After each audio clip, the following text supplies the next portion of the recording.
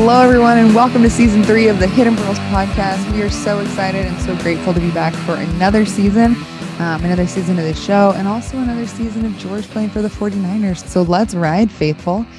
So this episode, the crew is pretty spread out. I'm coming to you from Japan. I'm in Cebu right now. And George is in San Jose. By the time this airs, he will be in Chicago playing the Bears this week for week 1 of the season. And Pops is already in Chicago. He went in early to go to the MVP huddle, did some in-person interviews, and got some great stories. So we're really excited to share that and continue our partnership with MVP, MERS Union Vets and Players. It's a fantastic organization. If you are unaware of what they do, they partner with former veterans and former NFL players, and they help them to have a team after the uniform comes off. And so at Hidden Pearls podcast, our goal is all about uniting people through storytelling, and we feel very honored and excited that we found an organization that we feel really supports and furthers our message. And MVP is a really great organization. And so if you are so this season, what we really want to focus on is mental health practices, really providing resources for people to slow down and take care of themselves, for helping you create a plan for your healing,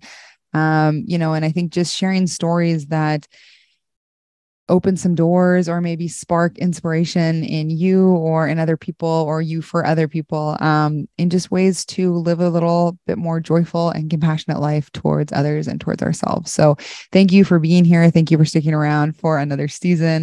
We have a lot of content coming your way, and we just want to say thank you so much. So this week, for the first segment, Pops is on with GK. They just kind of go over a few things. Kind of a quick interview because George's practice went a little longer. Kyle, we're trying to do podcast here.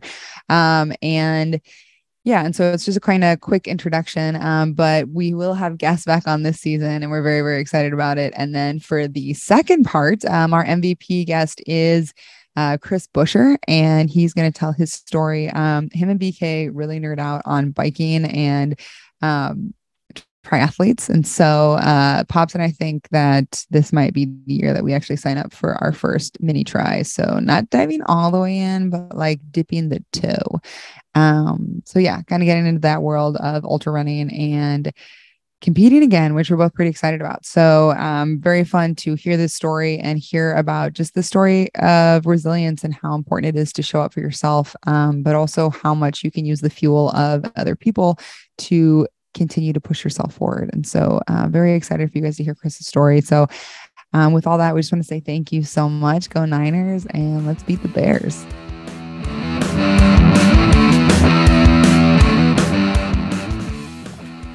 George, how you doing, man? Wonderful. I'm sitting here in the equipment room office next to some of the best in the business, probably the best in the world, honestly. Just excited to be back on the Hidden Pearls podcast train with yours truly, Mr. Bruce Kittle. Excited to be here. It's also 2:22 on my time, so. Okay, which means that the bus is about ready to board and you're about ready to get to the airport. So let's just do a couple things and we'll kind of chat a little bit.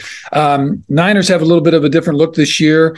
Let's start off with the new captains. What do you think of that? Yours truly, not me, you, elected for your 5th time. So congrats on that. We're super happy and proud about that. Well done. And then thank you. You want to lip through the other captains and a couple other long timers, right? Trent Williams, 5 years. Yeah, we had Trent Williams, who's been a captain for a long time. Eric Armstead's been a captain, I think, the last 3 years. Fred Warner's been a captain the last 3 or 4 years. We got Nick Bosa, a first timer, and we got Jimmy Ward, who's I think in his 2nd year or 3rd. We got some awesome players that are representing the 49ers on the field with a C on their chest. Much deserved to all the guys. And you get a gold C now instead of the regular C, is that it? I do. It's my 5th one, so I get up to the gold C, which I'm pretty excited about. Yeah. It should be pretty awesome. Cool. Well, congratulations to all those guys. And then is that just a team vote? Is that how that works? Yep. It's all the players. We voted on, I want to say Monday, maybe. I think it was Monday. We voted on it. They were announced on Wednesday. So pretty excited about it. Oh, that's great. So, well, all right. Then let's see. We had some new coaches that are on the staff now. I don't know if there's anything to report on that. People have kind of been talking about that for a while, but I just thought I'd toss that out. And also some new players. Maybe we'll talk for a second about the tight end room. How's that looking for you, and how you feeling about all that? Coach Fleury is new. Brian Fleury. He's been on the staff for a while, but it's still kind of a new deal for him. Tell us a little bit about that in the tight end room. Yeah, tight end room, definitely a different look. We got 3 of the same players from last year. Myself, Ross the Boss, Dwelly, and Charlie, Go Dogs Warner. And then we added Tyler Croft in free agency this offseason. He played with the Jets last year, was with the Bills before that, and Cincinnati before that. Be a good player for us. And then we just brought back our practice squad tight end, Troy Fumagalli, Wisconsin's finest, the Badger himself, Big Ten football. Oh, yeah, Tyler Croft's a Rutgers guy, so Big Ten football all the way around. And then Coach Fleury, yeah, he was in our room the last 2 years, 2020 and 2021. He was with us. 2019, I think he was on the defensive side. He's been coaching a long time. Big fan of him. I've learned a lot from him already, just in the scheme and the knowledge of the game. So that's been really fun. Tight room, though, it's good. We have vets. We don't have any rookies, which is unfortunate because I haven't had a rookie since Charlie. So I'd love to have someone pick up my shoulder pads for me, but I can't make Charlie do that anymore. So usually Brock Purdy does that for me, my rookie from Iowa State, the quarterback. He was leased to me by the other 2 quarterbacks. So thank you, Trey and Jimmy. That's nice. Yeah, no. Actually, speaking of that, you got a big game this weekend, Iowa Hawkeyes versus Iowa State Cyclones in Kinnick Stadium. So we'll see what we can do as an offense. Iowa has to go out there and put up more than 0 points. 8 points. So I mean, special teams got to hit. Defense has got to. I think my dream would actually be if the Iowa won like 6-3 on 3 safeties. That would be a dream come true for me. That's big game for the Hawkeyes. It's a huge game for us, and I really don't want to have to wear an Iowa State jersey. So Hawks, please help a guy out, and this will probably be released after the game. So good job, Hawks. Way to get that dub. Thank you for letting me put Brock Purdy in an all-gray jumpsuit from my freshman year of college that has stains all over it. I can't wait for him to wear that. We'll get some pictures for next week. Yes. Okay. Then, so other than the Hawks and the Cyclones, any other additions, changes, or whatever with the Niners that are worth mentioning that's kind of jumped out at you that's been great? Any new coaches really caught your eye, or other new players? Well, yeah. I mean, coaching-wise, like a lot of the coaches were hired within. Coach Ankerson, he's been with us for I think 2 years now as a wide receivers assistant coach, and now he's taking the reins. And I like Hank. I think he does a really good job out there. And he's former player, played in Coach Shanahan's offense, and so he's very knowledgeable about it and exactly the ins and outs of it to help those guys out. So I think he's been good. CFO, Coach Furster is our O-line coach and the new run game coordinator. So I'm excited about that. I've had multiple conversations with him about the run game that I really, really enjoy. He's a king. Mr. Bobby Slowick has been he's been with us, I think, 4 years, I want to say, and he is up now to the pass game coordinator, and he's got a lot of knowledge. Definitely sees the game a little bit differently. He got those analytics, and but he's got a very good perspective on Kyle's offense and does a very good job of explaining exactly what is needed to make our offense as efficient as possible and try to make it as easy as we can on the quarterbacks. So we have new coaches in different places. Oh, and we got a new quarterbacks coach, Brian Greasy. Yeah. And I like Greasy. He's fun. Really enjoy engaging in conversation with him. I like former players as coaches because they understand what you've been through. And honestly, one of my favorite hires is Coach Anthony Lynn, former head coach of the San Diego Chargers and then the Los Angeles Chargers for a year. But always been a huge fan of him ever since he's been a head coach. So I've always followed him a little bit, and I've always thought it'd be really fun to play for him. And now that he's on the coaching staff, I really enjoy that because he's got an old school vibe and definitely has some Coach Embry vibes to him as well. I like that old school, played before, been through it, and also been a head coach. So I like guys like that who have both been the head coach, but have also been a position coach because they just have a different understanding of the game. All right. Well, pretty well rounded. Well, we're going to find out soon enough how all those pieces fit together. So very fun. Well, let's take a look. Last night, the Rams lost a tough one to the Bills. Did you see it at all? Anything you thought about that? I actually, watched the majority of that game. Bills look really good. I'm not going to sit here and, talk crap about the Rams because they're a really good football team with spectacular football players on the football field. And The Bills just looked like they just looked out there. They looked like they were on a mission every single play. Every play, they just had this intent and this intensity to them that makes it easier. Gives you a better chance to win. It doesn't make it easier, but it gives you a better chance to win. And sometimes you see on a football field, just sometimes that intensity is not met. And I'm going to tell you this, that the Rams, next time they play a game, they're going to have this intensity, and they're probably going to beat the crap out of whoever they play week 2. So everyone that's on the Rams aren't very good, they got to do this, they got to do that. Matt Stafford's this, Aaron Donald's that, Bobby Wagner's this, Jalen Ramsey got burnt. They're all really, really good football players, and they all want to play at a high level. So they're going to bounce back pretty quick. And I will say thank you to the Bills, though, for giving us one up on the Rams. And so now we just got to go out there on Sunday and make us go up too. But like I said, Bills look really good. Josh Allen, hell of a football player. He continually just gets better and better. And they've got a lot of guys around them that make a lot of really good plays. So their defense looked really good too. 7 sacks. Yeah, they did. Von Miller has been an incredible add to them. So, it's just – they've got this edge to them, and then they got this intent to them. So seeing that definitely sets the tone. So excited about that.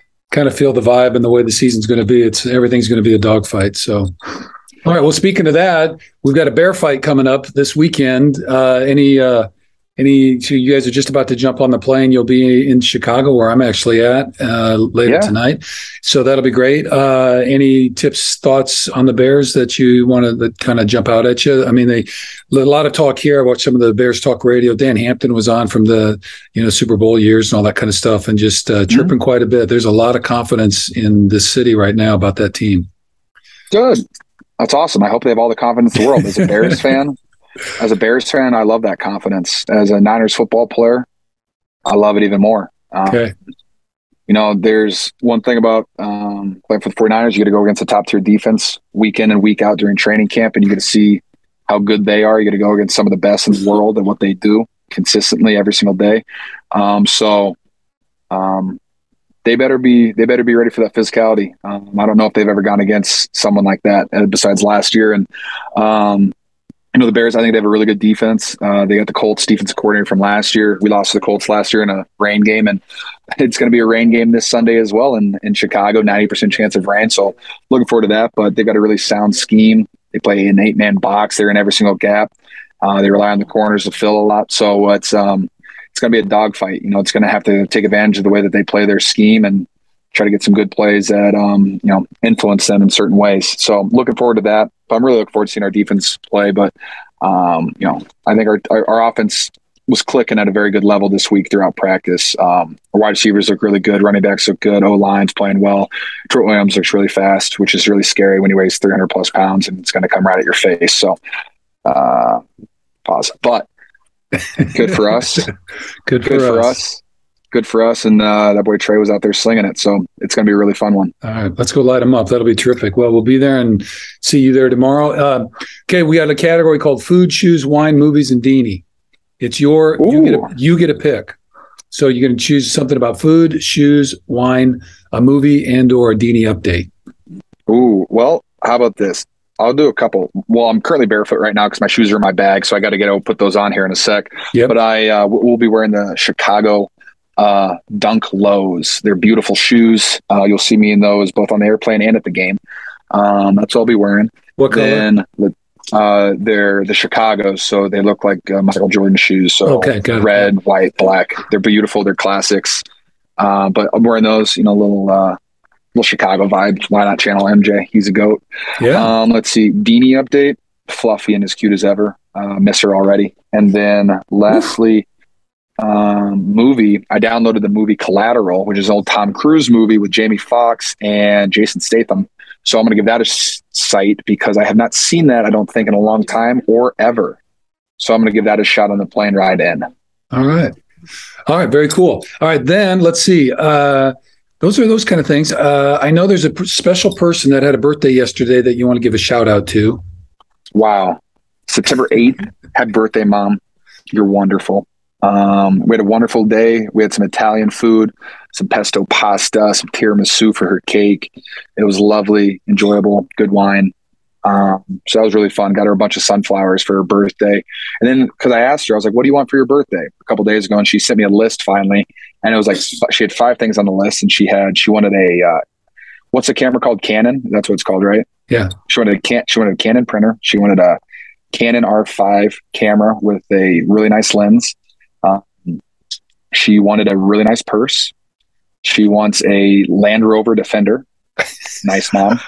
And she wants George to be healthy, and then I just win a Super Bowl. So a season long health. So I said, thanks, mom. So if you had to choose one besides the last one, because I'm gonna do my best to provide that, but what'd you want? And she chose the camera. And I was like, I probably would have just chosen the car and then sold it for all the money and then just bought 2 of the cameras. But that's just me. But we had a wonderful day with her. And then also, birthday shout out. Today is Elliot Williams' birthday. Oh, great guy, Elliot, Egoscue Elliot. Big part of my routine. He's wonderful. So yeah, just want to give him a shout out. He hates shout outs. He hates people being aware that it's his birthday. So I just want everyone to say happy birthday, Elliot Williams. He's a wonderful human being. Yeah, great. And like you said, a really core component of the recovery program there. So I know you got to go. We got moments left. So just 2 things. What are you excited about for the coming year, just like to unfold, and what's giving you hope right now? And then that can be football or otherwise. Hey, Rob. Hey, Robbie. What am I excited about? I'm excited football's back. I'm excited to play in front of fans. I'm excited we have a really good football team. And it's just, we have a lot of pieces in place where we can go out and win a lot of games. And these first couple of weeks about the season are really fun because you're just finding your identity as a team. Like, you kind of figure out what works, throughout training camp and stuff. But like, it's really, when it comes down to it, the guys are going to stand up and they're going to perform at a really high level. And that's what you find out in these first couple of weeks. And so I'm really looking forward to that. And I'm really looking forward to people being able to see what the 49ers look like on film. What gives me hope, something that helps me out. We just moved into a new place in California, and we have a wonderful view. I have a pool. I have a guest house for my parents to stay in, and just being able to be in a spot that has space and I don't have neighbors right next to me. I go out in my backyard and I don't see anybody. It's really nice. And just sitting there every single day after practice, I get home, and it makes me really happy to just have that space and to be able to be in a house that is really, really fun and open. So excited about that. And that makes me really happy every single day. All right. And then I'll close out. Just I was at the Chicago Huddle with MVP on Wednesday. And yes, you were. We did the podcast yesterday with Chris Buscher, so people should look for that. And Chris and a guest are going, along with another Chicago Huddle MVP person. His name is Keith Hill.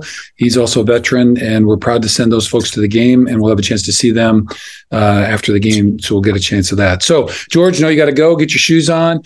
We appreciate you taking time to see us, and we're looking forward to just an outstanding year with the Niners rising up and kicking some Muku butt all the way through the season. Who's that? It's Gilby. Hey, man. And there's Doc. Hey, Doc, Boomer Sooner. Woo! Come on, man.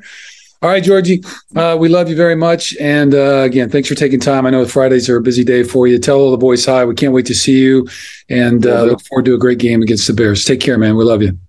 Love you too. And there's a nice fat head of Doc. Look at that. Got a fat head of him. Is that available Where's online? Gilby? Can we order those? This is Gilby. That's him asleep on the floor. Can we get a link to order those for people at home? Look at all these fat bobbleheads that Rob has. Oh, my. It's just, I know we got good stuff in here. The equipment, this is, like I said, this is top tier equipment room, probably best in the world. It's actually incredible. These boards are just built different. All right, love you, pops. See you, man. Thank you for listening. See you guys. Bye. All right, just a couple other things I wanted to hit on before Georgie had to catch that. He got held up at practice, so we didn't get as much time with him as we'd like. But next week we will have a guest with George, and so that'll be, and it's I want to make sure we're confirmed, but I think we are, but that'll be released shortly. 2 things I wanted to mention is, one is just a mindfulness mental health update. You guys know that we're working with MVP, and particularly we've had an opportunity to kind of engage with going to the huddles with more players and vets, and that's been great. I just want to do a shout out for Jay Glazer's book, one of the founders and a Fox analyst. Unbreakable, if you haven't read it or thought about it. He talks a lot about his struggle with depression and anxiety and what he calls living in the gray. And it's a very different kind of read. Jay is a very different kind of dude. But that's kind of where we're headed with all this, is that we're kind of okay with our differentness. We're all a little bit different, and nobody's really normal. And so let's not try to pretend that we all are, and let's work on being authentic individuals to who we are, as long as we're not hurting anybody else, and try that. So giving that a shot. Just also a reminder that if you're living in the gray and there are issues and you're struggling with some stuff, there's always people around. So you have our contact information through our website. So feel free to hit us up. We follow that all the time. And if you need any help or resources, we can provide those. Just a reminder, it's always okay to acknowledge that at this moment, you may not be okay. And none of us are completely okay all the time. So that whole thing is a myth and a bunch of bullshit as well. So don't buy into that crap. And so, and if you're not quite okay and you need a little bit of help with it, then get some. And the quote of the week for our mindfulness mental health update is that your biggest commitment is to yourself first. Your biggest commitment is to your health, to yourself first. So just a reminder that you have to take care of yourself. Hard to fill up other people's cups if your cup is completely empty. So don't let it dry out and crack. And so make sure you're taking care of yourself, a little bit of time off, encourage breath work and a little bit of physical activity, but whatever works for you. Let's see. Then last, just want to update. We've done some great things we're really proud of. So you can kind of check out the HPP podcast. There's some other stuff out there. Reminder, Tight End U, we finished this year just under $700,000 raised for charity. We've been to the MVP LA huddle and the Chicago huddles. It was great. Those great chapters.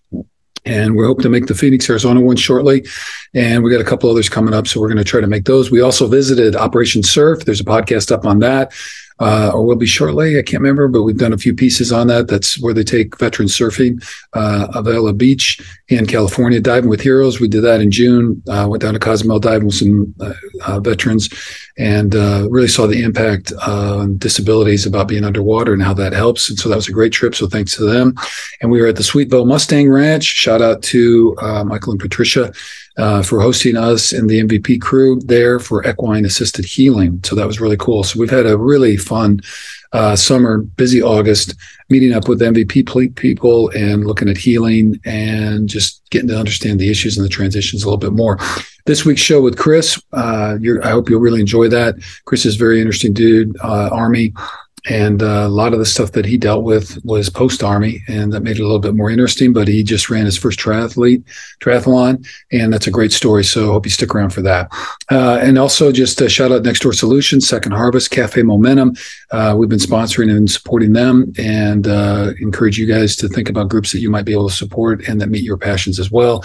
And also to youth football, flag football in Nashville. So we're trying to support them as well. So I'm excited about the coming year. It's going to be great. A lot of new faces on the Niners, but at the same time, enough foundation blocks. It's a pretty powerful team. And so we're really excited about that. And we'll learn more about all of that at Sunday's game versus the Bears here. And the things that give me hope is that I find more and more people talking to each other, accepting each other, loving each other, and doing so without judgment and with more grace. And the more I go around to the MVP huddles, the more I get out with both veterans, former athletes, and just people in general, have conversations.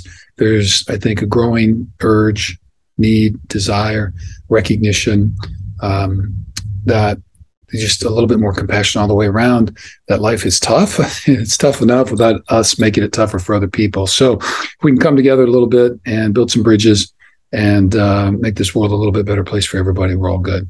All right, so that's this part of the show. Stick around for Chris and myself having a chat about his entry into the Army, his experience, his 2 deployments while he was in the Army, infantry rifleman, and then as he comes out back to Chicago, and some of the things he dealt with and what got him into cycling and eventually into running his first triathlon. So great show. And we thank Chris for being a part of it. And we'll talk to you guys later. Thanks so much.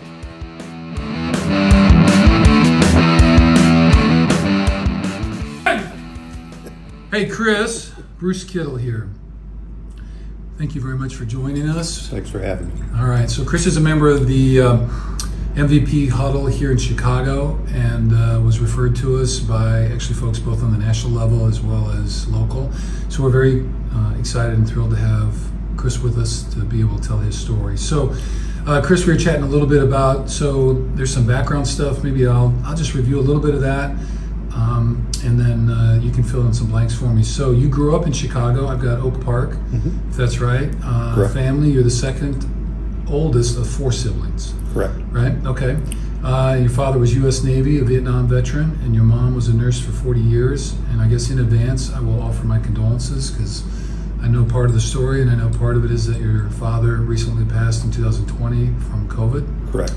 And your mom, very recently, this April, after they're never quick, but I mean fairly quick turnaround, passed to cancer in April of this year. Correct. So condolences for that, and we'll kind of come back to those pieces. So, so that's kind of where you grew up, and then I've got this piece in. So this is all about your journey, and so all my headings are called journeys. So this is journey into soccer because you put in there that you went to Oak Park River Forest High School. You're the varsity soccer MVP 1993. See, there's MVP already showing up. You are the most valuable player. All right, and then you went to Lincoln College, attended Lincoln College, and you were the varsity soccer MVP 1995 there. So in that bundle of stuff, anything else you'd like to kind of fill in on? And I guess the one question I'd ask about your family was just, when you look back on it now, how did your family kind of shape you, and maybe what were some core lessons you learned out of your upbringing? I think growing up, I think it's normal suburban life. Come home when the streetlights are on. Strict at times, but my parents were supportive in everything that I did. Soccer was a traveling sport, so a lot of road trips. So, I think childhood, growing up, was really good. All right. And any core lessons, you take back and look on it, that has shaped you as you sit here today? Work hard. Got to work hard. There's nothing better than hard work. Okay. All right. And then tell us a little bit about soccer. It seems like you gravitated toward that. You really loved it. And what maybe were some of the strengths that you had that resulted in these prestigious awards of MVP in both classes? And then maybe what were some of the challenges and lessons out of your soccer world? Well, there's some great lessons that I learned in soccer. Soccer is a form of art. One-on-one challenges, learning how to, pass, move as a team. I just fell in love with it. As far as some of the lessons that I learned, teamwork, team concept is a very good thing. I think it's important for a lot of young kids. You work together as a team, just some great things. But I worked hard. What made you the MVP? What was your primary position? So in high school, my primary position was forward, attacker, left, right. As a kid, my father always trained me to go left-handed and right-handed, or right foot, left foot. And that paid dividends going forward in high school and in college. All right. Now, your dad grew up in an era in the United States where soccer was not a thing. Definitely not. Right. That's kind of, when I grew up, it was like the foo-foo thing in Europe somebody did. Still is. Right. And I ended up coaching a lot of soccer, though, because when my kids grew up, it was like all the rage. I'm sure. Yeah. So how did was your dad a coach? My dad was a coach. I think he coached me for 1 year. And then after that, he was a coach for my brother and sisters, my little brother and sisters. Okay. He loved it. So he adapted to soccer pretty quickly. Absolutely. Yeah. He was probably a little hardcore. Everyone wanted to be on his team. But, with his military background, I think that's why they liked it. Yeah. A lot of structure. Yep. Structure, good drills, organization of the team. Yeah. All that kind of stuff. So, yeah, I could just see a retired Navy guy having some influence on that. So, yeah. And you know what? It is a marvelous, the team and the interplay between the positions and depending on where the ball is and how you move it. It really is an art form. I think in a lot of ways it's like many other sports, from an offensive standpoint, you want to pay attention to the player, your defender, the way their hips move, the way their knees, their feet, their eyes. And that's something that I gravitated to. I learned how the players move and you study them. So I loved it. Yeah. I still love it. Right.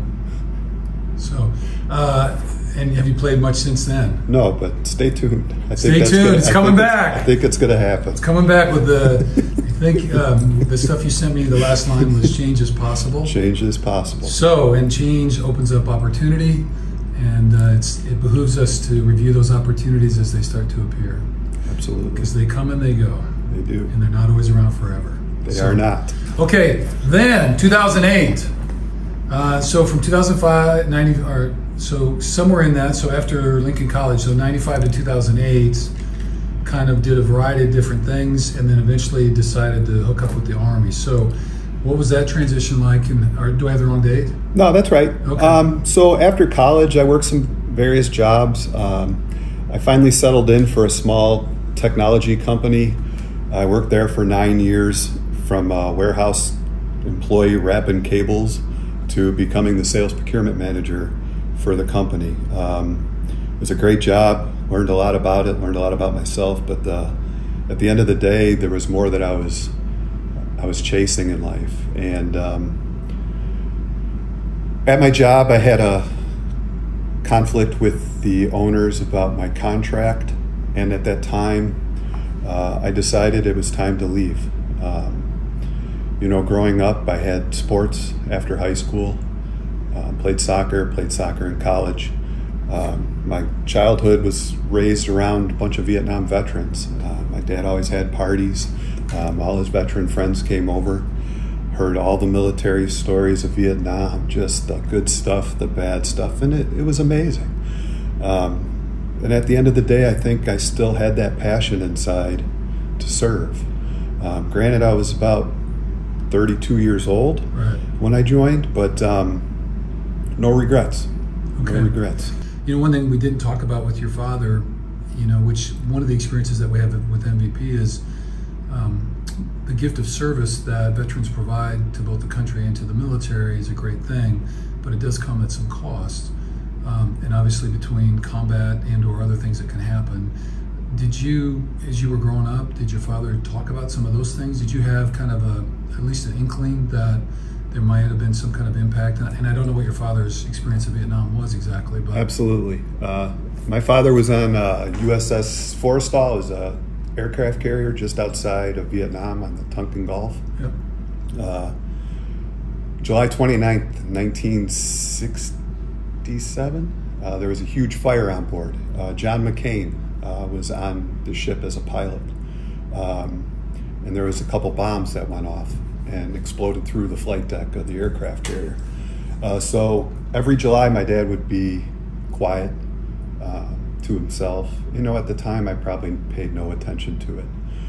But after serving, you kind of could relate.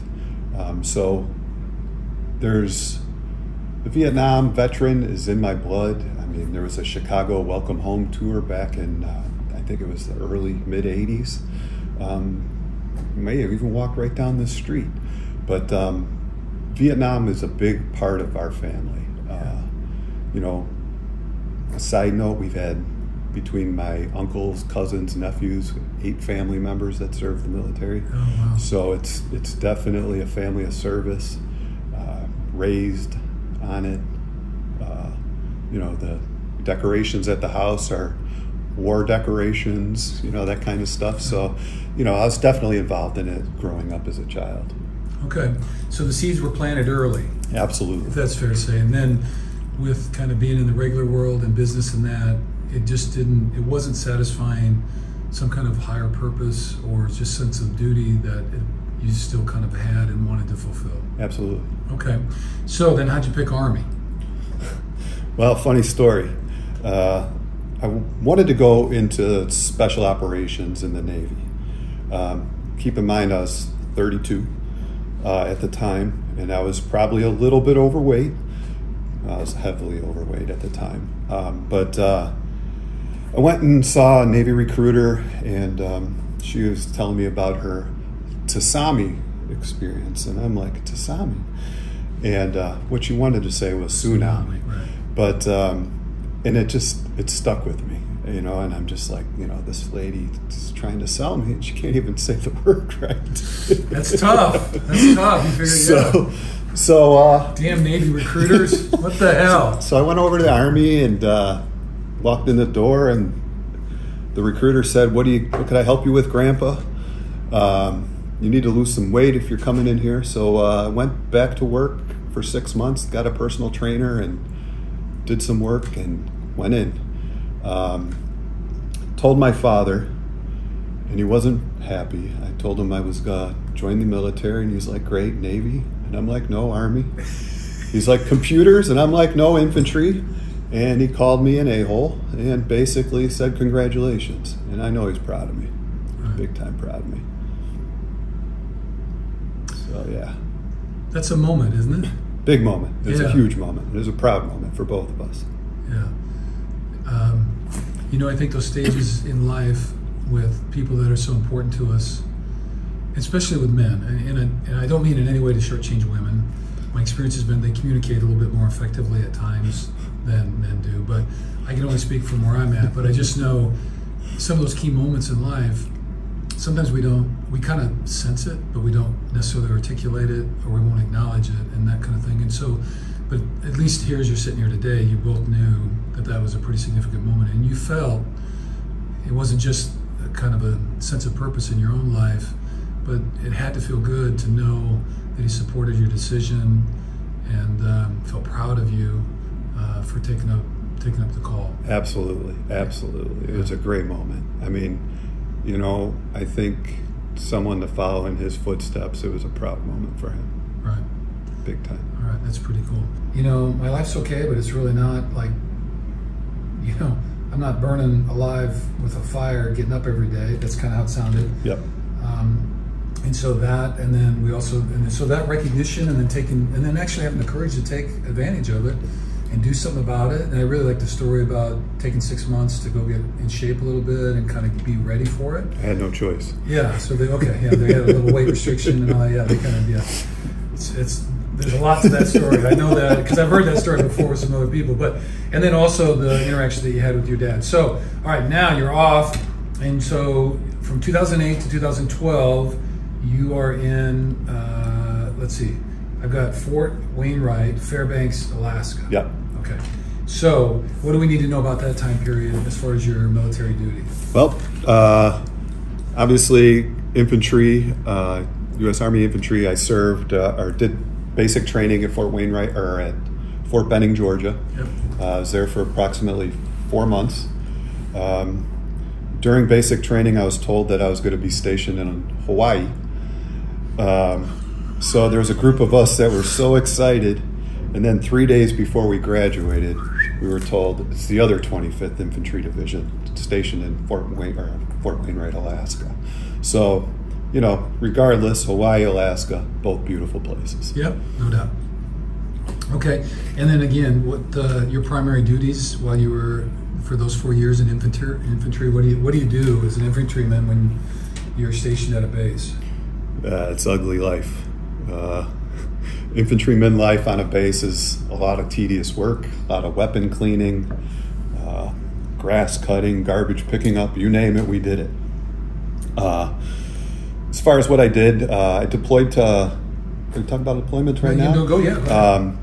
I went to Iraq September of 08 to September of 09. During that time, I was a rifleman. It's my first deployment, and after that, I had one more deployment. I went to Afghanistan, served in 2011, and then honorably discharged in 2012. Okay.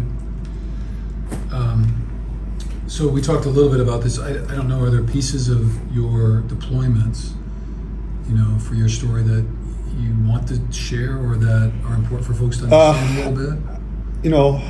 I think I have stories like everyone else, but I think the most important thing that I could say is that we served in Iraq and Afghanistan, and we could talk about how we got out of those places or how we're still in some of them.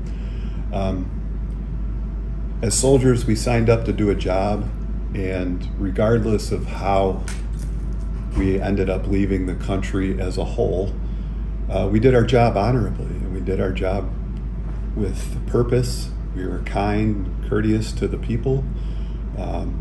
There's nothing more that you should be ashamed of. You should be proud of your service, and it's a big deal. I mean, think about it. You serve a country, and you're in a foreign land, helping people try to get their lives back together, and your hands are tied. But you did the best job that you can, and going forward, it's something that you did, and you should be proud of it. Well, when you describe it that way, is there a sense within the military community among men and women that served in those deployments? Because they were, honestly, being in the States, it just was never ending. Right. You know what I mean? Right. And I grew up in a time, as we were talking, I watched Walter Cronkite every night on the evening news, and it was a body count. Yep. And it was in your face the whole Vietnam. Nothing's changed, right? It's the same thing, body count after body count. And so, but as returning, and I guess, there's this propaganda that somehow, as a country, we learned a lesson about the way in which military veterans, because the war was so, at least deeply opposed to, at least in some, populations. And these two wars, while there was opposition to it, there's, at least here, there was a sense that there was support for the troops. There was some politics still going on, people not believing that we should be there, but it wasn't aimed at the men and women that were serving. But once you got back, was there a feeling that you shouldn't be proud of your duties or what was accomplished there? No, absolutely not. Okay. I think the main purpose of me saying that is, I think a lot of veterans are questioning their time and service in Afghanistan. Okay, just the functionality of... Correct. Yeah, not like they themselves, but just that... Correct. We probably could have made different... Either we should go all the way or get out. Absolutely. Or do something. Absolutely. Strategically, they might not have been all in with what we were doing and how we were doing it. Correct. Yeah, okay. That's certainly understandable. Yeah. So, okay. But not once have I had anyone that I could recall that was not happy with their service, right. While serving. I would say too that because the generation of veterans that we have the opportunity to interview, they've served in this those same capacities, and I think there's in the back there's some underlying kind of questions unresolved, I think, but on the other hand, a great sense of pride about the way in which the U.S. military operated themselves, the way they conducted business, and overall, really the impact that they had on those countries when they were able to do what they were asked to do. Absolutely. Yeah. There shouldn't be any ounce of guilt. You should be prideful of your service. Okay. Well, okay then, so after getting out of Afghanistan around 2011, then you chose not to re-up. And how old, so you got out in 2012, and how old were you then? 37. 37, so just really a youngster in military terms, but... Spring chicken. Spring chicken. So, well, what led up to the decision about, had you already kind of formulated that was going to be the end? Yeah, the plan was to serve 4 years and get on with my life. Okay. Absolutely. All right. So 4 was in and out? In and out. Okay. So discharge, and then as you look back on that military service now, I'm just always kind of like, were there major lessons either about yourself or life that you kind of look back on? And I know the military's, at a very minimum, you would call it a strong opportunity for growth, because they shove it right down your throat pretty well. Growth, the key word. Yeah. So what lessons maybe from your military experience did you carry with you, or would you say, are there a couple things that really peaked? I think over time, I was able to formulate my response to those questions. I don't think it right away. It was something that I thought of too much. When I got out, I was so focused on getting a career, starting my family. But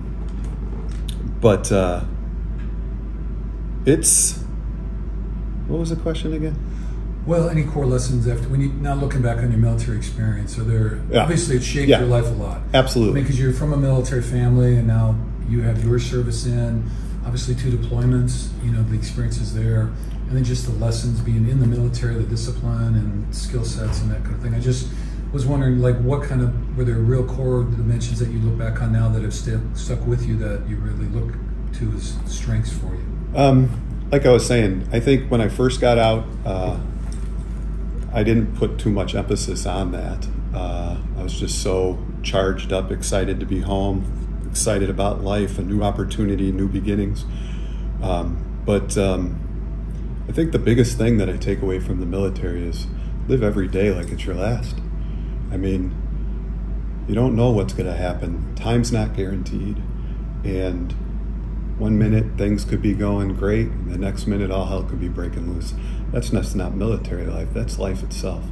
And I think the more you realize that as time went on, I experienced a few other things since getting out of the military, but I think time and just seize the opportunity that you have.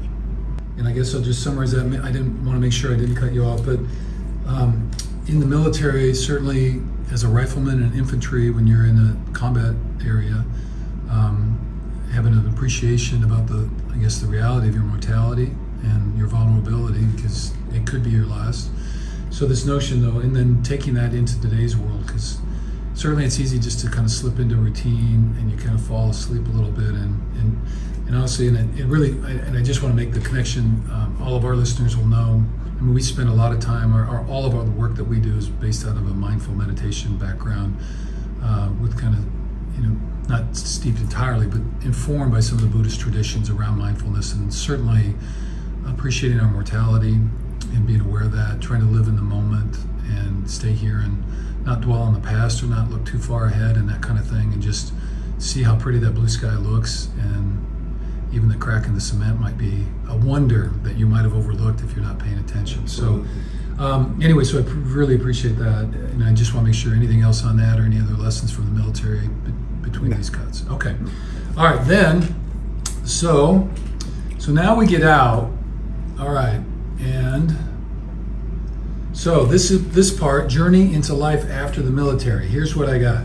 So you'd sent me some information. So the quote that I put down for this heading is, well, it didn't go as planned. So it sounds like so much for our best laid plans, right? And then you described it as mostly enduring and overcoming obstacles. And so if it's okay, maybe I'll just summarize some of the things that you sent me, and then you can kind of fill in. So in 2013, once you got back, you ended up getting divorced. Correct. Okay. And then within the next 2 years, your wife was diagnosed and with lung cancer, and then died again fairly quickly through that diagnosis. Correct. All right. And out of that marriage, you had one son? Correct. Okay. And so obviously through the divorce and obviously with her death, then you became the primary care provider and custodian for him. At 13 months. 13 months. Brand new. Brand new. Brand new. No tread on. Brand new son, brand new dad. There you go.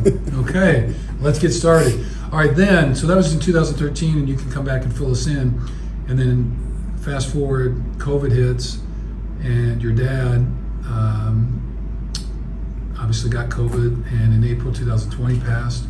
And then 2 years later, your mom is diagnosed with cancer, and again passes in April 2022. And I know you talked a little bit about your move, and that you were working with your brother as a primary care provider during that time. Okay. So I guess, why don't you fill some of that pieces in for us, kind of the impact again about enduring and overcoming. So here you are back from the military and that, and I don't know, and again, you said you were really focused on getting a career going. Absolutely. So tell us a little bit about the career that you entered into, and then obviously you were able to get married and start your family, and that took a turn that you hadn't quite expected. So fill us in on some of those pieces. Absolutely. So in 2010, I met my wife online. That's kind of a new thing nowadays. Back in 2010, it was still fairly new. But I met her, and she was in California. I was in Alaska. So that's when our marriage started. We ended up having a kid December of 2011, little baby boy. And shortly thereafter, my wife relapsed on some drugs. And it was a really tough subject. I mean, I've never been around that stuff in my life.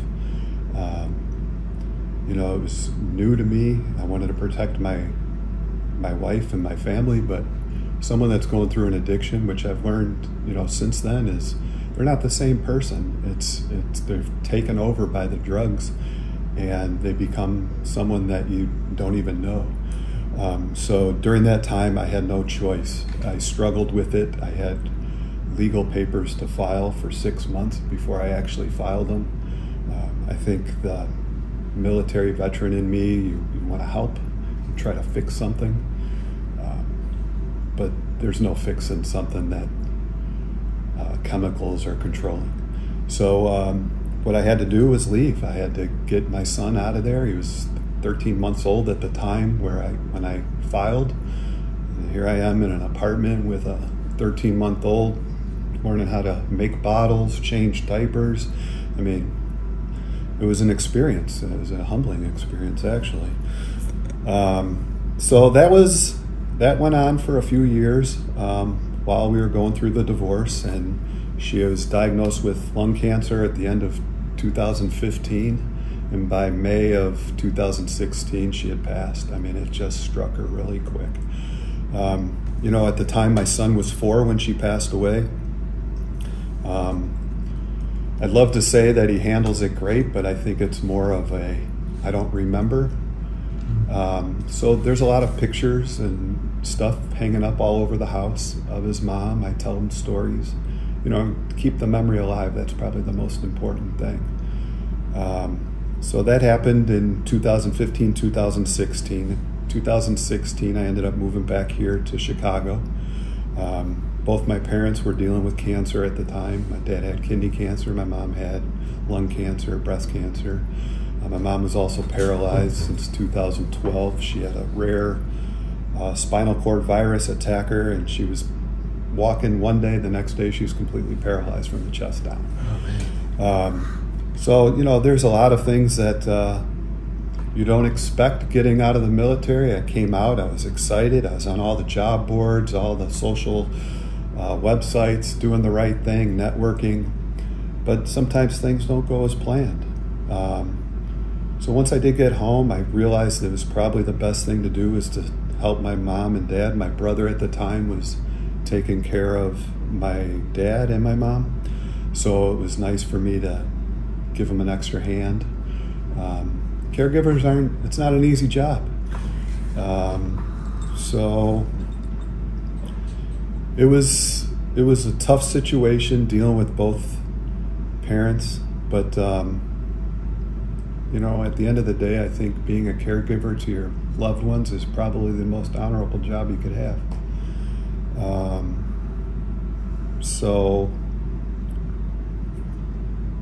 transition, I guess what I would say is no matter what your plan is going to be, always have a backup plan, a plan B, a plan C. During this time, I got into some dark places. I was depressed. I had anxiety. I was just barely hanging on. I didn't open my mail. I didn't want to hear any bad news whatsoever. It just was so much of an emotional roller coaster. I had to physically shut down. My only priority was my son, getting him to school every day, doing his homework after, and making sure he was fed. That was it. So, what were you doing for work during that time? Well, I came home. I left my job. I was working for Coca-Cola Refreshments out of Long Beach, California. But it was a lot. I was working on weekends, and I was a newly single full-time parent. And corporate world doesn't care what you're doing as a single father. They want you at work doing your job. Both Coca-Cola and then I worked for the VA, Long Beach VA. They were both okay, but the amount of time that I had to take off, not only for daycare, childcare, but for court, medical appointments, it was a big burden. So did what I could to maintain, and then, COVID hit. In early 2000, we were all kind of like, what the heck is this? Right. In early April 8th, my dad fell down off his bed. So my brother and I went in there to get him, and as I was getting him, I started dry heaving. My dad hurt his knee, so we got him back up in bed, and he said he wanted to go to the hospital, so we called an ambulance. They came and picked him up. 4 hours later, they called and said he had COVID. I'm throwing up in the bathroom. My brother's throwing up, so we all had COVID.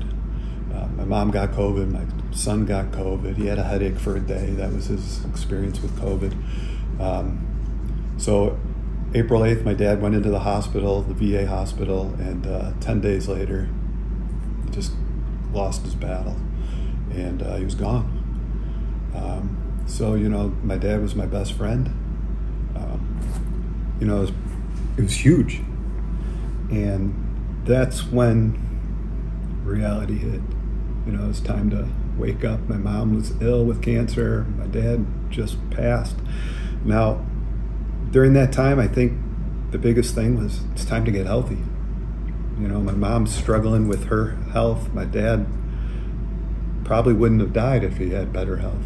You don't know. I'm not going to look back and say it could have been better, it could have been worse. But at the end of the day, our health's our most important asset. And if we can't take care of our bodies, we're not going to be able to do anything else, can't help anyone. So it was a big eye-opener when I lost my father. Yeah, well, losing our best friend, and particularly when it's your dad, it's really painful. So I'm very sorry for that. No, it's all right. Thank you. And within the whole COVID thing, there's a whole lot we could probably unpack around those things as well, and getting through the VA and those kind of pieces. But I know that was a really difficult time. I know for many, myself included, I had it in March of 2020, and actually through George, because the Niners were all over it with the NFL and what they were doing. And supposedly they had a contact. We were living in Nashville, and we got a hold of that doc. And honestly, the guy, he just said, "Look, if you have any way you can stay home, don't come here, because everybody that's coming to the hospital getting sick, and they're dying for the most part. Because Mm-hmm. we don't have enough of anything. We have no idea what we're doing, and we're just barely figuring it out." So yeah, no, I stayed at home for 2 days. Slept in a chair sitting up because I couldn't lay down because my lungs were so full of shit. And I just kept doing my yoga, and I kept doing all my breathing exercises, and I ended up having long COVID, but that's a whole other story. But the way in which it impacted, and then losing somebody so quickly, so yeah, it was quite a shocker. Right. Quite a shocker. Okay, so, but now the next journey, I called it Journey into Healing, and you called it Changing the Tide. So tell me a little bit about, so now both parents are gone. Mm-hmm. Mm-hmm. Okay, and so you're trying to figure things out a little bit. COVID is starting to ease up, or at least we're getting our head around that a little bit. So what is changing the tide to you, and what did that mean for your life? After my mom passed away, there's a lot to deal with. There's a whole estate of my mom and dad, all their belongings, the house that they lived in. That in itself is a mess. But I was in a dark place. I had no desire to do anything other than to maintain my position as dad for my son. I didn't go out. I didn't really talk to anybody. The only thing I did was hang out with my MVP group on Wednesday nights. So changing the tide, you'll hear about it. A lot of people refer to it as like their last name and their luck. For us, it was always the Buscher luck. We had my uncle pass away from cancer, and then just a year and a half later, it was my father, and then a year later, it was my aunt, all on the same side.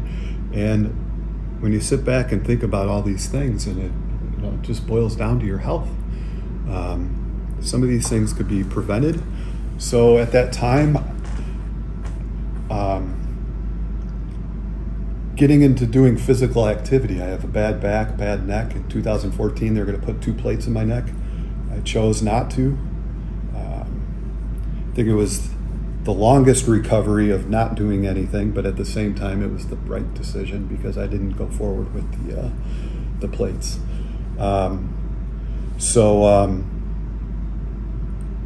Health is my priority. So I did what I could, and I like riding my bicycle.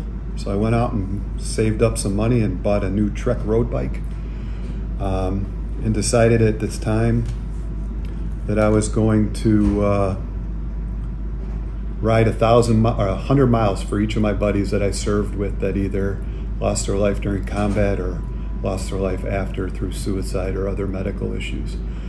So in March of 2021, I set off to ride. So I did that all summer long. It was actually on this day last year when I completed 1,100 miles. Today, 1 year ago. Oh. So the reason it's 1,100, I'm kind of jumping around and I apologize. No, but, you're good. It's 1,000 miles, 100 miles for each of my buddies. And then during the time, I found out one other buddy had passed away. Thankfully, it wasn't from suicide, but it doesn't matter. He's gone. So I added another 100 miles to get 1,100. So that's all I did. Every day I'd just get on my bike, and whether it was 5 miles or 25 miles or 50 miles, I just went out and did it. And it became therapeutic to me. And as you mentioned earlier, it's like sitting at the top of the hill of a snow pile. You throw the snowball down and you watch the snow just slowly build on that ball.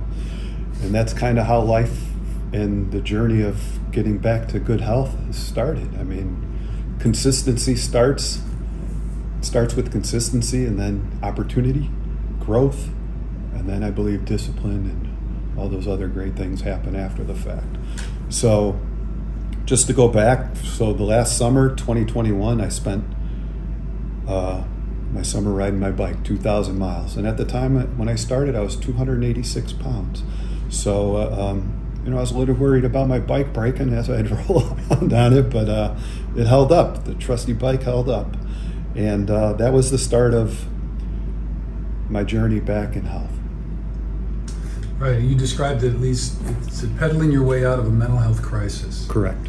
And also a physical, I don't want to call it a crisis, I don't know, but obviously, that's a lot of weight to carry. And so Absolutely. There's a little bit of that. And I can't imagine what you must feel, were you about that size when your mom passed? Or? No. Mom passed, 3-4 months ago? So I was well on my way. Oh, that's when, I'm sorry, when your dad passed. I was 286 when my dad passed. Yeah, okay. Yeah, absolutely. Okay. So that was the beginning of it all. That first month that first couple months I probably lost 10, 15 pounds riding my bike, but the majority of the weight came off. Last summer, I probably lost 40 pounds on my bike. And then this year, since January, is where I lost the bulk of the weight. Right. So we know there's a triathlon out there somewhere, so we have that to come to as well. So, Absolutely. So, but the bike really led you, and I noticed too the gleam in your eye when you talked about your trek holding up. It's amazing the relationship that we can have with our bikes. Absolutely. So yeah, I've got several that. So we've got a gravel and a road and that kind of thing. And I've got my original, and I just can't quite let go of any of them. But it's true. You spend all those miles on it, and then I don't want to necessarily call it adrenaline, but after 25 plus or whatever, or 50, when you've really worked it and you're just exhausted. And the thing about it's like, it feels like with each pedal stroke, one more little ounce of whatever the pain is. Anyway. All right, we had a little knock at the door there. So anyway, sorry about that, Chris. But I was just, I was pontificating from my own end about the relationship with our bicycles. So anyway, we don't have to go too far into that, but just the freedom that they give you. And I always think of that, like when we travel, it's one thing to do it by car, but then when I always try to take my bike with me when we're doing these trips. And like seeing a community or a town or an area by bike is just utterly different. And it taps into what you were talking about earlier about, being present in the moment. It slows the transportation down in a way that, and then you're also usually, I'm taking trails or I'm in these back roads or whatever, things I would have never seen. And it just it really makes me feel like I'm getting to know that, and then, my body there, and I'm working and my legs are pumped and all that kind of stuff. So there's so much to that in the relationship that we have with it. And I was hearing that in your story because it really, in a way, you talk about a journey into healing. And so the bicycle and the event of the 2,000 miles in that summer, I mean, one, it helps you be present. Second, you're kind of losing all that weight. And in the realization of both of those things, your mental health, at least it sounds like you pulled yourself out of whatever it is you're going through. And I think you've described kind of anxiety and depression. Mm-hmm. So how did you feel yourself with the bicycling and the physical activity? And I know that expands into other avenues here shortly, but how did the cycling lift you out of that? When did you kind of feel that or notice it? Or like, how did that work for you to start to feel like that mood was changing? Absolutely. I believe the first couple weeks, it was brutal. I mean, you know how it is on a road bike. The bike seat's not the most comfortable thing. And being a bigger dude at the time, it's unforgiving. It's brutal, let's just say it. Yep. It's unforgiving, but as the days went on, I had mentioned the buddies that I served with. I used their stories. The MVP team, they talked about stories of grief. You got guys losing their daughters, losing their girlfriends, guys losing their buddies left and right.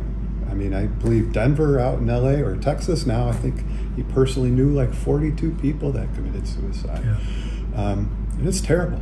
Yeah. It's terrible. But the bike riding, I was worried about my neck and my back. But, after a couple rides, the lower back stretches out a little bit, and it wasn't bothering me. And that in itself was a big hurdle. It was a big momentum pusher forward. Anytime I tried to do something, whether it was run, I mean, trying to run at 200 and something pounds isn't beneficial at all. So I found my bike, and I loved it. The physical aspect, the muscles, the soreness, that's fine. I could deal with that. I love that. The medical issues, the back, that wasn't present, so I took full advantage of it. And I'd have some sore days, but the bottom line is the more I rode, the better I felt. Right. That's if you can get through that first transition stage. Mm-hmm. And get your body acclimated to it and get used to it, because your back does get used to it, and it levels off. And I know people complain about that. And then your shoulders, and like I always get it in my wrist if I've been off the bike a while, because you've got the weight on your hands and your wrist and all that kind of stuff. So you acclimated, started losing weight. Absolutely. And then, so how did the mood shift though for you? I think it was when I bought my first pair of bike shorts. I'm not going to lie. I was having a lot of problems with the saddle, the seat. Chafing, callousing, you name it. But as time went on, I think I started seeing that I was losing some weight, and that wasn't my goal. My goal was to honor my buddies. Right. I think deep down inside that probably was the goal, is to get healthy. But I needed something to get me there. I needed something to push me over that edge. And once the biking came into play, it's funny, I talk about the snowball effect. With any equipment that you use, I'm riding 2,000 miles on my bike. I got to make sure that thing's in tip-top shape, the maintenance on it. So everything just started snowballing. I started, my hip was sore. Well, maybe I should stretch a little more. I didn't have enough energy. Maybe I should eat a little more, some more protein, more carbs, get it going. So, it was all going downhill. The momentum was building, and going uphill in the right way. Yeah, right? Or absolutely. Yeah. Going downhill, the momentum was building, like, but I was definitely going. I got uphill. you. Yeah. Okay. So it was coming towards the end of the summer. It's getting cold out. I decided that the 1,100 miles, I reached the 1,100, and all the guys from MVP were pushing me, keep going. And I said, well, I might as well just go to 2,000 miles. So it was this day a year ago that I completed the 1,100 miles, and it was this day a year ago that I said, let's add another 900. Right. So it took me from March to September to get to 1,100 miles, but from September, what is today, the 7th, 8th? Yeah. 8th. It's my wife's birthday, so. Okay. Great. Happy birthday, Jan. Happy birthday. So December 3rd is when I finished the 2,000 miles. We had some nice days in the 40s. Yeah. And I don't know if you experienced riding in the cold weather, but I can't stand it. Yeah. It is brutal. Yeah, a lot of my riding, I'm from Iowa, so plenty of, like, we try to extend the season as long as we can. So, but actually 45-ish is my kind of cut. I just, the amount of clothing I have to wear to keep my hands and face from freezing is just, because if you're going, 15 plus miles an hour, it's hard to show much flesh, and you can work as hard as you want. So maybe that's for a younger cyclist. But yeah, my days under 50 are probably over. That's another thing that you mentioned about speed.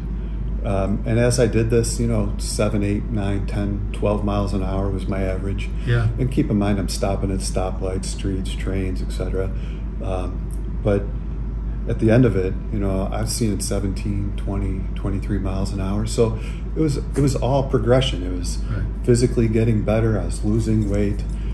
Some of the momentum was beginning to build. So it was a great thing. So the success physically really triggered the mental reframing of your life. I mean, absolutely. Yeah. And actually I talked to you that so Jay's book Unbreakable, but he kind of talks about that, but I just shared with him a couple books, and I won't get into all those, but they're all focusing on the way in which the mind and the body interplay that way, so that stress and anxiety in the mind can cause and relate to disease or other ill feelings within the body, but then increasing strength and performance within the body can actually help the mood and all of that in the mind. And so the interplay between the two is just so powerful. And really, yours is it's like you knew you were in that dark spot, but it's not like biking by itself. It's like, hey, this will cure depression. You know what I mean? Like, nobody says that. But yet, losing weight, feeling good about yourself, gaining strength, and then for your back and your neck, where you turned down the surgeries, and kind of had to be wondering about that. Is that going to be a mistake? But in the long run, the recovery's better, stronger, more natural anyway, and you don't have to deal with it. And the cycling forces you into looking at your diet a little bit more seriously, taking care of those kind of things. You start to take care of your body in better ways. You hydrate more, you get more sleep, and it really impacts the whole thing. And all of a sudden you're thinking, man, it's hard, but you know what, damn it, I'm a tough son of a bitch, and I'm going to be okay. You're right. That's pretty cool. Right. All right. So now, but 2,000 miles wasn't enough. Huh? No, it wasn't. Okay. So, and I just want to, was there anything else about your mindset during that time? Because our folks, we talk about, visualization, affirmations, goal setting. So there's a whole kind of conundrum of, skill sets or tactics and strategies that people use for that. Did you, when you're trying to ride the 2000, once you made that, were there particular things that you did? Did you do any visualization, or how did you approach that mental piece? Because here you are now embarking on another 900 miles. Like, how did you stay motivated and get up every day and do these things? I think it was a variety of things. I posted it on social media. Every workout I did, I posted it, whether it was just my stats. As time went on, I started doing TikTok videos, adding in the music. I was living it up. Right. And I did that for two reasons. One, to hold myself accountable. But the second one was to show my buddies, this is possible. This is going to happen. I knew when I got to 2,000 miles that I was a changed person. I mean, the way you think, the way you process things, the way you plan your days, the way you plan your exercises, those weren't things that I was thinking about 2 years ago. I was thinking about getting on my bike and just going. And now, like you said, it's diet, it's nutrition, it's hydration, it's full circle. Right. So, it's great. So your health is better, and I don't want to make too many broad statements about depression or anxiety, but it seems like you're in a much better place than what you had described. Mm-hmm. And so those things have all come back kind of full circle for you. Okay, so then, and I guess, as you look back on that experience, and I know you've done some other things since then, so we'll work into that and then finish, but this whole piece is about kind of healing and taking care of those transitions. And so, one thing that Susie always talks about, that the military experience, and when we are discharged or leave and come back out, yes, what happens in the military is important and can impact us, but more often her experience has shown us that it just exacerbates or brings out or highlights what was already going on in our life before that. You know what I mean? Like the early childhood trauma or whatever those kind of things were, the military is just like adding gas to those things.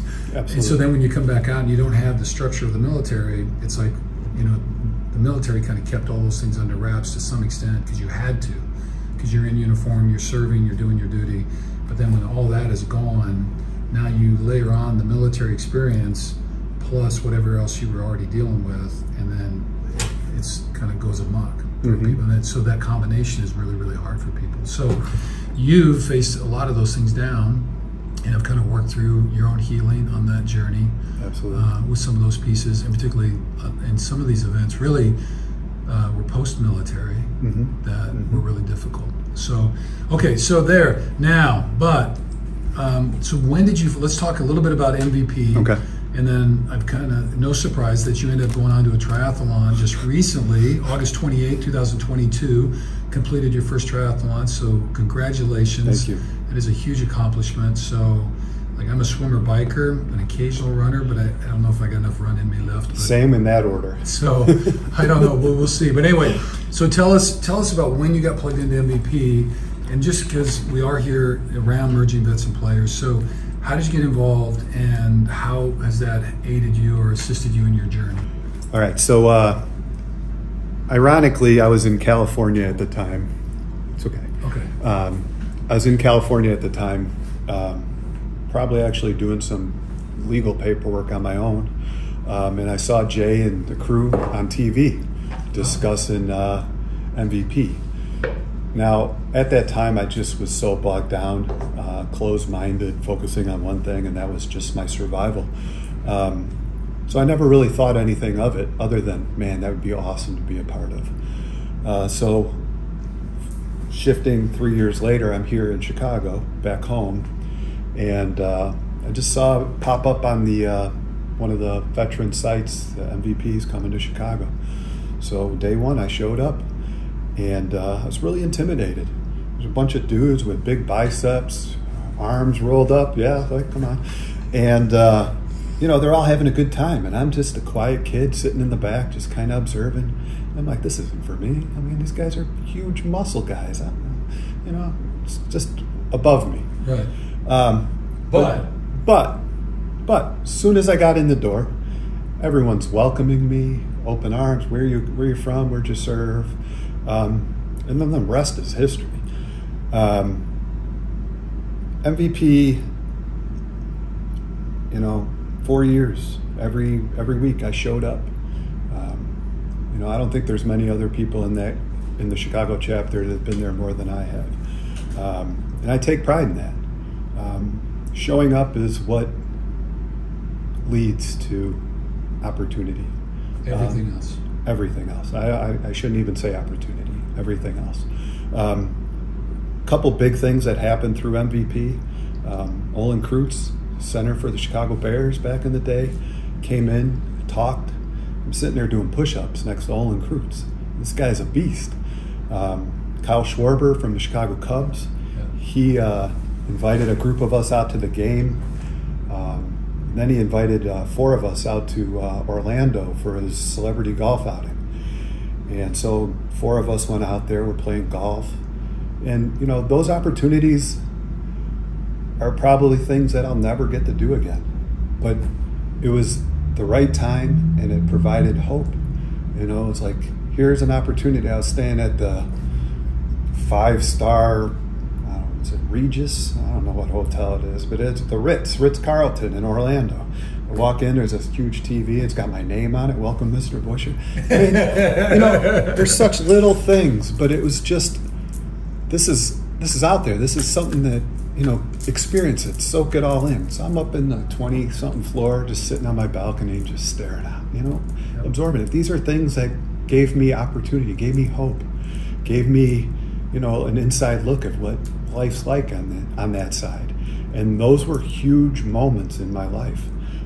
They may not have directly correlated to me jumping on my bike, but it was all part of the journey. So there's been some great athletes that have been through in Chicago. Probably, I wish there was more. I mean, I'm not going to lie. But those athletes help me, and the members. We got guys, this city's so diverse, and our group of core veterans in that group are just as diverse. Is it perfect? No. But we have all walks of life. We got very talented people. We have great guys. We got guys that are just ran 60 miles from the Wisconsin border to the downtown Chicago, called it the Wisco Thunderbolt 500 or 60. We got a guy getting ready to run the rim to rim on the Grand Canyon. Kevin? Kevin Hill's doing that. Yep. Aaron's the one that just did the 60 miler from Milwaukee to Chicago. Eden, we got another guy who's going to be flying out to Doral here in a couple weeks or days to compete in the Veteran Golf Association Championship. We got a couple guys that are just selected to Kilimanjaro to do the Kilimanjaro hike with the Chris Long Foundation. Yeah. When's that? I believe that's in February. Next February, yeah. So, and we just had another guy do that this past February. So the opportunities, the stories, MVP, it's a life changer for me. I went in there days where I didn't want to go. But someone would tell a story, and just one part of that story would click. Yeah. And it wasn't just the negative stories. We have a couple guys that are doing really great. They got Airbnbs, and they come in and they joke around and tell great stories. Well, it's just like last night, really.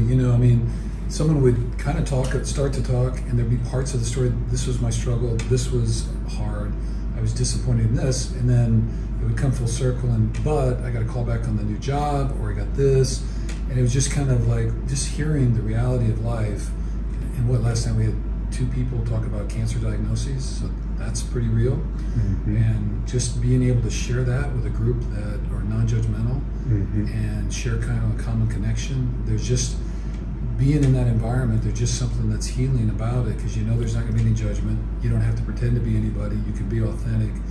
And if there's something on your heart and you want to share it, that's the place for it. And so there's kind of it opens up. Our last podcast we talked about creating what we call healing portals, and they're not necessarily like a physical thing, but it's kind of it's a chemistry that once people are together in a certain place and they're together in a certain way, that it opens up the opportunities for people to find healing, because everybody's journey is different, everybody's pain's different, but yet there are kind of common elements that allow people to move toward healing. So it certainly sounds like the weekly huddles for you through MVP, it was a connection, it was a hope provider, a strength provider. Plus, one thing too is like either somebody has an answer or a lead or has a connection, or they're going to find out and try to help you. So there's just so many resources available to you. Absolutely. Yeah. Absolutely. Well, very cool. All right, so then that wasn't all enough. You decide somehow, by gosh, if I can ride a bike this far, I could probably swim 5 miles in open water. Is it 5 or is it more than that? And I can ride my bike 100 miles for sure. That's a piece of cake in a day. Oh yeah, and let me run a marathon as well. So tell us then about the transition. Like, when did you decide I got 2,000 miles in, I'm gonna do a triathlon. And how did all that training go? And tell us a little bit about that story. Right. So December of 2021, I was feeling good. Just completed 2,000 miles on my bike. The confidence is coming back. My energy is there. Strength in my legs was there. But I needed more. I knew this goal, this task, has come to an end.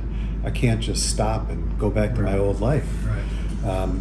So I said, I got to... Because you weren't the same person. No. I mean, in one hand, it's still us, but like think of all the layers that had been stripped away. It's like almost every mile that you rode, some of the pain left, the self-awareness grew, you were leaning your body down, your cardio's going up, you're taking over, and then it's almost too like, Jay calls it, his gray matter, when he's in that fog. But it's like almost like if you can ride long enough and hard enough, you can clear the gray away, at least temporarily. Yep, absolutely. Yeah. So you're the same person, but you're not even close to being the same person. Not even close. Right. I mean, if you see me a year ago, I was feeling good a year ago. Yeah. But not to where I am today. Yeah.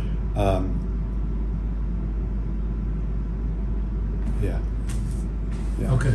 So then triathlon line. So when did you decide? So December, you finished the 2000. Correct. Yeah, and then what you were looking on the horizon, like, what am I going to do next, and how did you get to this? So I had no clue that I wanted to do a triathlon in December.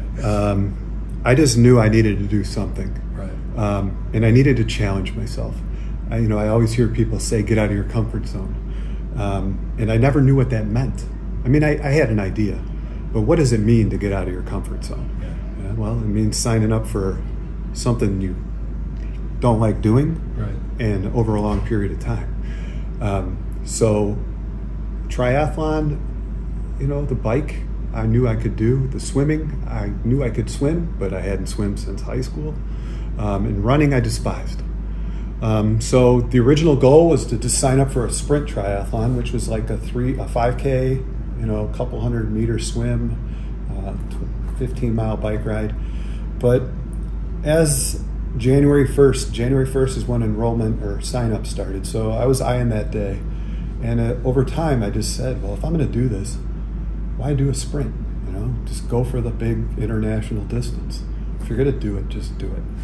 So January 1st, I was talking to my mom. My mom wanted, at the time she was still alive, she wanted to pay for it. She wanted to pay for my triathlon.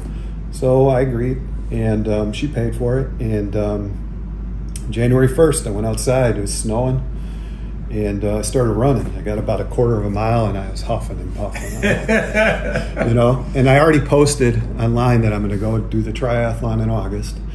So I go out and start running, and a quarter of a mile, I couldn't even do it. But then, I walked a little bit, and I just started running. And January 1st, I was scared. I'm like, what did I get myself into? But I didn't let that deter me. January 2nd, jumped in the pool. Went there, it's a 25-yard pool, went there and back, out of breath, couldn't even go. So I had my base.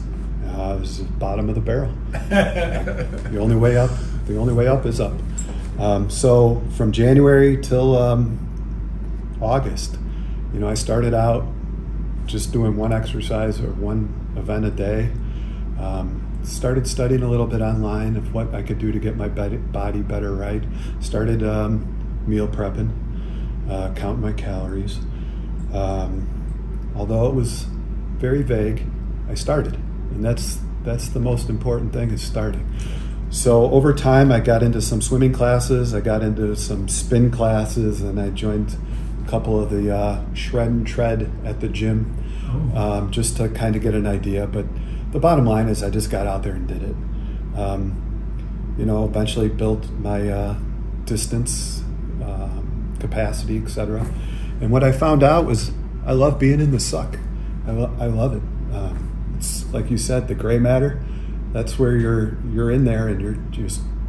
There's no space for it. That's where I'm at, and it's peaceful. Yeah. And that's carried over from the 2,000-mile bike to the triathlon and to the future. Well, very cool. Well, all right. So we got triathlon. So congratulations again. That was the first Olympic. And so then when's the next race? Or what, do you have another thing coming up, or what are you planning? The next steps are, it's funny because I do have it planned out in my head of what the plan is.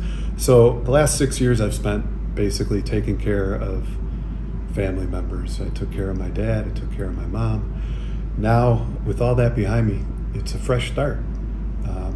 Everyone's at their place of peacefulness. I'm at my peacefulness. So now my next step's a job. Bottom line is I need to start bringing in some income and self-worth. Yeah. Sitting around taking care of your family, your parents is rewarding in some ways, in many ways. But having that work where you put in the time and then you come home and enjoy the rest of the day because you worked hard. I miss that. So that is my number one priority. The second priority is having some fun with my son. My son's endured a lot. He lost his mom at 4, and he lost his grandfather to COVID, and then his grandma. and it's been a rough ride. So, you know, I want to maximize the time with him, get him out on vacation, get him to Florida. He wants to go to Legoland, so we're going to go to Legoland this Christmas. It's something that I'm going to do with him. But as far as physical, as far as me, I don't know what I'm going to do as far as triathlon. I am absolutely hooked. So there is triathlon in my future. Which races, which distances, I don't know. But in the meantime, I'm back at it. I'm out riding. I probably got 150 miles in the last 2 weeks on my bike, about 40 miles running. And I'll get back in the lake before it gets too cold here, but I'll be back in the pool. The point of that is you could sit back and try to let the stars align, or let your master plan get into place, or I'll get it on Monday. It's not going to work, not with me anyway. So I'm going to get back into it. There's a possibility of another triathlon here in 2 weeks at the University of Illinois. Heard you say that last night. Yeah. Absolutely. I'll have to figure out logistics for that. It may be a possibility. Let's be honest, it's probably going to happen. But I just need to make sure it's something that I could do. But you know, I love it. It's the competition, the adrenaline. Those are all things, and it's basically a showcase of all the hard work that you put in. Right. So I love being in the grind. I love the competition. I love the running, and it's something that I'll continuously do going forward. Well, very cool. So let's wrap up, because I know we have a young man waiting for you, and I don't want to keep you too long. So we do like, and you've talked a lot about, a lot of things in here are hard, but there's also a lot of hope involved. So are there one or two things, just given on your experience, that gives you hope now in the mornings when you wake up? What things cause you to be inspired and or create hope? Yeah, I think the hard work and effort that I put in, the ability that I know I could do it, the stories of my brothers and sisters. I mean, you heard some of them last night. That's some raw stuff. And I'll take that with me. I'll burden that pain, you know, and use it as fuel. The things that I would say, I see to fellow veterans or even family members or just friends, it's never too late to start your journey, physical journey, whatever journey it may be. You know, sure, I'd love to be on the podium at a triathlon, but that's not the point. The point's to just do it, experience it. To my friends and family, I just say, keep going, don't give up. Absorb what you can, reach out.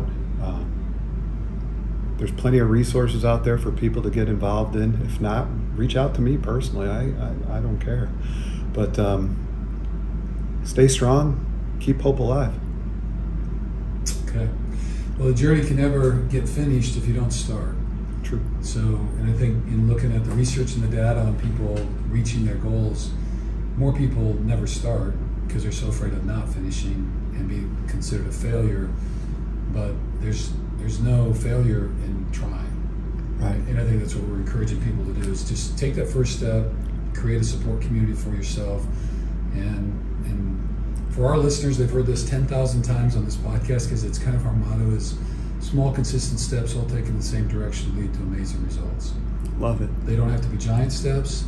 It just know where your North Star is, know the direction you're trying to get to, and just do the things that day that you can do within the realm of your possibilities, and just keep taking those small steps. Just like for you riding that bike, you know, first it's 5 miles, and then you get to 10 miles, and then you tweak the bike a little bit, and then you're eating better, and then all those small steps start to cascade in. Because the reality is, if you're not, you're still taking small steps, it's just going the other way. If you're sitting on the couch eating potato chips, each chip you put in is a small step in the wrong way. Right. Nothing against potato chips, I like them, but right. You know what I'm saying? And so just paying attention to that. So, all right, well then you're clearly on Twitter or TikTok and or Instagram, and so if people want to support you, can they find you there? Yeah, Chris Buscher on Facebook, Instagram, and TikTok, cbuscher12.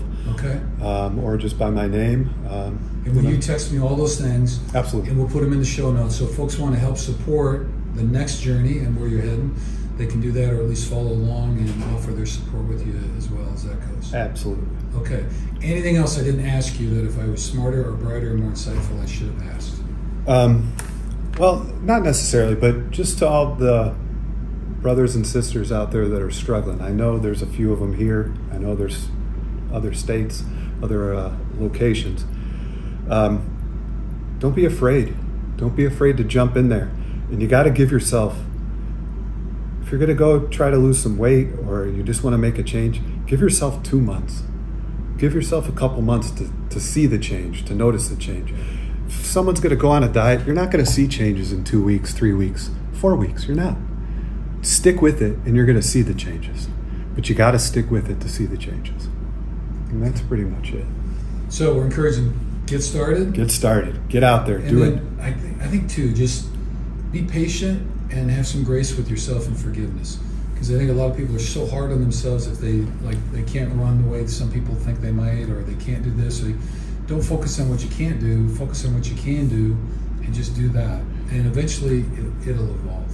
Absolutely. I think the biggest thing is just get started. Just get started. Just real quick, when I first started, I didn't focus on a diet.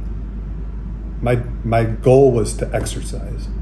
And I think the consistency of my exercise made me realize, well, if I'm going to keep eating junk, I'm wasting my time doing this. So it changed. Yeah. And I think the momentum will carry you, but you just got to stick with it 2 to 3 months. Yeah, you don't have to do everything at once. Nope. Yeah, just take your time. So, all right, a lot of love and support, reaching out to the MVP folks, and if you're not in the MVP, it's all good, but there is support out there. And Chris invited direct messages on Instagram if you have questions and or anything else that you want to share. So, Chris, we really, really, really appreciate your time and wish you very well on your journey, and we look forward to more news and results from the Chris Buscher triathlon, soon to be professional at some level, whether it in work or in sports. So that's great. So thank you very much for being here. I appreciate your time. Thank you.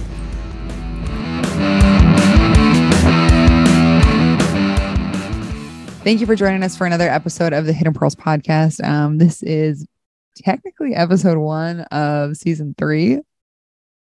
Woohoo! If you guys are interested in getting some Hidden Pearls podcast merchandise, we have a few of the HPP Unite black golf hats available. And we call them the golf hats because the style of hat that I ordered is George's favorite workout hat. He literally wears it all the time to train. And so we wanted to design a workout hat for the guys to give out at Tight End U and for year 2 for that. And so these are the hats. You will be getting the exact same model that was given to every single one of the Tight End U invites. So yeah, get one. The ones that are left, they come with a signed George Kittle playing card. And I actually had him sign those right before he went off to camp. So he loved me very much for that.